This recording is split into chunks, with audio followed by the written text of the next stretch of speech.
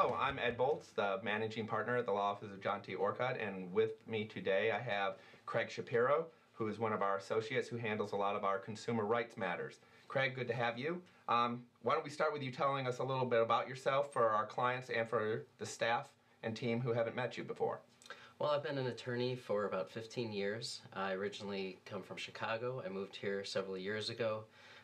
I represent consumers in cases against abusive debt collectors. Generally, I represent only the debt collectors or businesses. I don't ever represent the debt collectors. I'm always on the consumer side.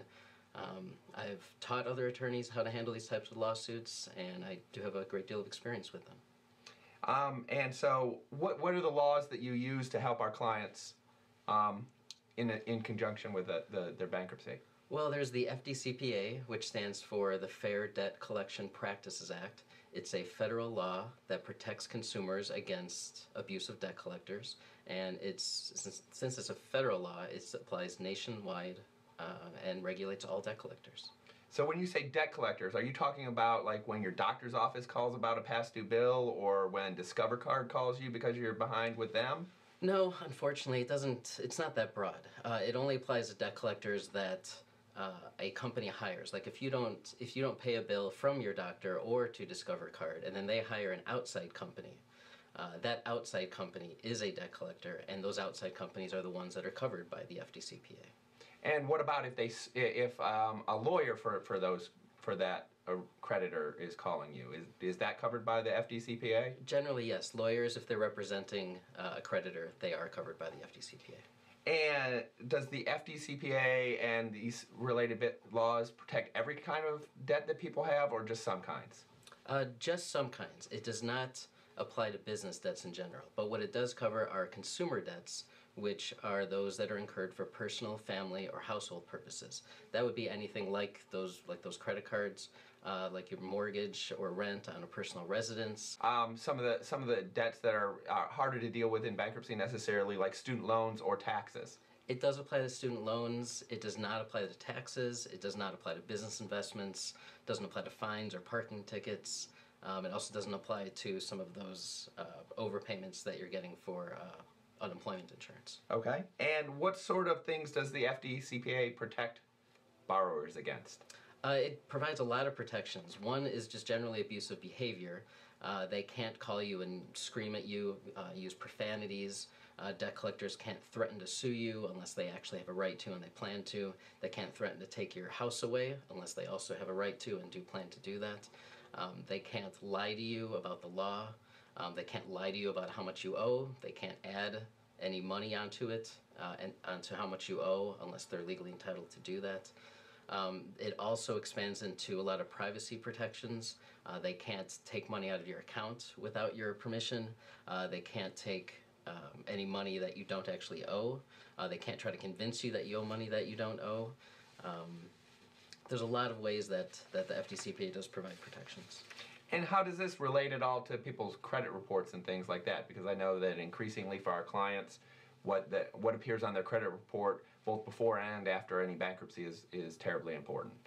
It does apply to credit reports, and that's only, again, we're talking about debt collectors, so when a debt collector chooses to report something onto a credit report, it has to report that information accurately. It has to provide an accurate payment history if it chooses to provide that. It cannot inflate the balance at all. If you have told the debt collector that you dispute the debt and then it chooses to report anything about that debt, it must also include that the debt is disputed. And when do you see these sorts of problems and solutions that you can offer applying to our clients who are in or planning to file a bankruptcy? Well, with bankruptcy clients, the way I see it is frequently there are debt collectors who they will maybe place a telephone call to someone who has filed for bankruptcy, and they're generally not allowed to collect a debt after the bankruptcy has been filed. They also are not permitted to send a letter to you saying that you need to pay a debt after you have filed for bankruptcy. And then going to after the bankruptcy, after you receive a discharge, they also cannot call you or send any letters saying that you need to pay any debts that have been discharged in the bankruptcy. And does this apply? You said this does apply in many cases to mortgage companies and the mortgage servicers.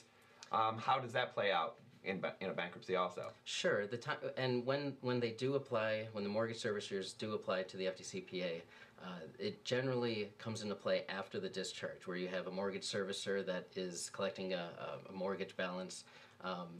What I have seen is that after a discharge, mortgage servicers have attempted to collect $1,000 more in a balance owed, even though they had recently replied to the court that there was $10,000-$20,000 less owed. There are also times in bankruptcies where the debtor pays off a mortgage balance, or sometimes they pay the mortgage balance at the fair market value, such that they don't actually owe anything after the discharge, but then the mortgage servicers end up going ahead and claiming that they still owe tens of thousands of dollars. Now, one of the problems we have, many of our bankruptcy clients already have, is how can they, affording to have a lawyer? How can they afford to have additional representation on top of the bankruptcy work that we do for this FDCPA type of claim? Yeah, that's a good question. The FDCPA provides that the debt collector actually has to pay the consumer's attorney fees. We will not ask for any money up front. We will advance all the costs of litigation. We then get paid our attorney fees only if we actually win the case. So only if we actually recover some money for our clients. If we don't recover any money for our clients, then we don't get paid either. And what's the best way let's start with, for our prospective clients, when they feel like they have a problem, for them to raise this to your attention, or for our staff to get that to your attention, up through the chain in our office? Sure. Any of our clients should contact their post-legal representative, who will then get in contact with me. And after I take a look at the situation, then I may end up contacting our client directly, and we'll move forward from there if there is a case. And with respect to our staff, they should simply send me an email providing me with some information. I may ask for some more, and then we'll move forward from there. Now, if there's a successful case, what can a client expect to gain from this in terms of recovery and so forth? Sure. Consumers in cases like under the FDCPA, they can expect to receive, or they're entitled to receive at least, their actual damages, which can be anything from if a debt collector has taken money out of their account that they don't owe, if a debt collector has convinced them to pay money that they don't owe, or if they've been harassed or abused so extensively by a debt collector that they end up going to see a doctor. And in a more complicated case like mortgage, where there's mortgages at stake, that may also lead to some sort of modification or some greater relief where they offer to resolve the case. Sure. If we have a lawsuit against a mortgage servicer, if we want to resolve the case, just about anything is possible, and a mortgage servicer frequently will be able to modify the mortgage in a way that's beneficial to our clients. And lastly, perhaps in conjunction with the bankruptcy, if they do get a recovery, how does that interplay with their bankruptcy? Are they allowed to keep that money? Do they have to turn that over to the bankruptcy case? What happens to the client then? Well, it depends on when the lawsuit is filed. If it is filed solely, if it's filed after the bankruptcy discharge and it's based on everything that occurred after the bankruptcy, then there's no limit to what our client can keep. However, if it's filed during the bankruptcy because it's based on conduct that occurred during the bankruptcy, then it all depends on what we're able to exempt. For example, if the client has their full wildcard exemption available, then we can use that wildcard exemption in order to exempt some of the funds. Great. Well, thank you, Craig. This is really an important way for us to be able to protect our clients and give them a way to gain some fairness when dealing with their creditors. And I really appreciate you taking the time to explain this to us this afternoon. Absolutely. I'm very glad to help. Thank you.